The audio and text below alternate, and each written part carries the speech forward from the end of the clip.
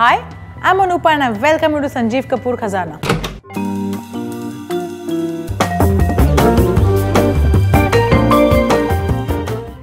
So to make dahi ki lauz, what we have to do first is we have to reduce the milk. What I have here is I have full fat milk and we have to reduce this.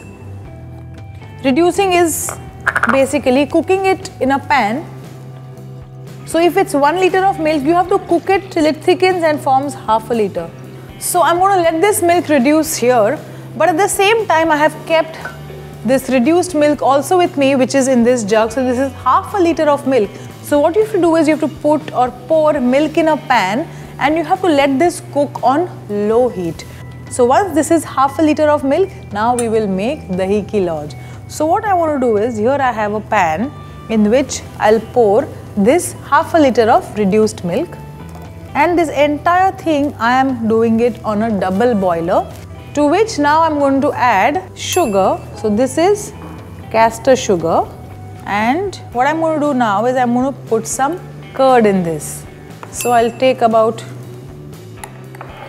2 tablespoons of curd, and what you have to do is you have to just whisk it up like this, so that in case there are any lumps, they just get smoothened out. So after we have whisked the curd, we'll mix in cardamom powder and once again we'll mix this. Okay, so all the mixing is done.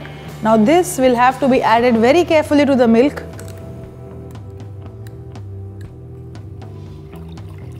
Okay, so now we have to cook this basically till this entire thing starts thickening, and after that it has to be poured into a barfi tray. So if you can see, we've been doing this for quite some time now, and this is how the milk reduces and the curd together cooks and forms a thick custard like this. So this is exactly how we have to cook it patiently. So this is done, but we haven't really added castor and all that to this. So what we have to do now is we have to add some soaked saffron. Let's add a little bit of dry fruits also to this. Mix this up well. Wow, the minute you add saffron, the entire color changes, flavor changes, and now this is done. And what I want to do is, I have a barfi tray here with me.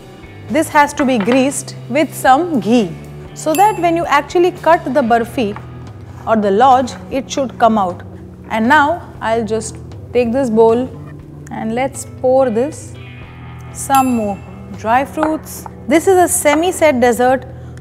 It may not form absolutely perfect square pieces while you cut it, but it is going to be something that you will really enjoy having it.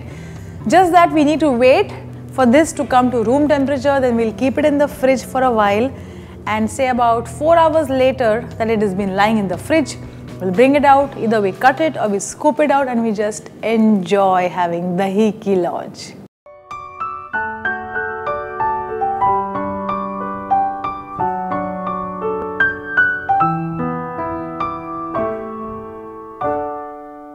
I'm sure you all love our recipes, so to stay connected, please don't forget to subscribe to our channel Sanjeev Kapoor Khazana.